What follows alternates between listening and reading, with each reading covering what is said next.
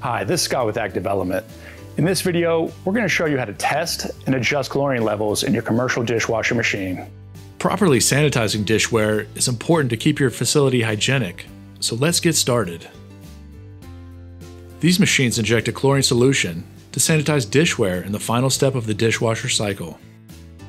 As a rule of thumb, 100 ppm free chlorine is required on the final step of the cycle. Also, it must be exposed to this level for a minimum of 7 seconds. Increase dosage of chlorine if it goes below 50 ppm. This information was referenced from the FDA Food Code, and it may vary with temp and pH. Use chlorine test strips to test the point of use water during the final rinse cycle, when the pump is adding the solution to dishwater.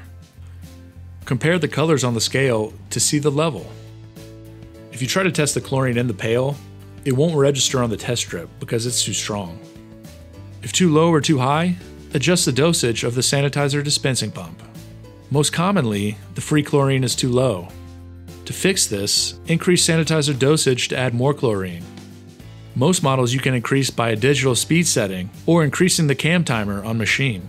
If you cannot increase dosage on machine, you may need a higher strength sanitizer. If you use Active Element Sanitizer Concentrate, simply add another gallon of concentrate to the 5-gallon pail. Please note that sanitizer degrades within months, which is why it's important to manage shelf life and replace if expired. Thanks for watching. I hope the video helps you. Go ahead and leave your comments and questions, and I'll be sure to answer each one of them personally. So have a good one. Thanks.